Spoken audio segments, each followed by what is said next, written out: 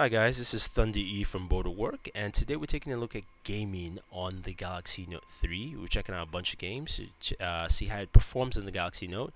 We look at things like heat, we just look at performance, we look at how well the games play in hand, and also the graphics on the system with the Snapdragon 800 processor and 3 gigs of RAM. So let's jump in and check out a few games.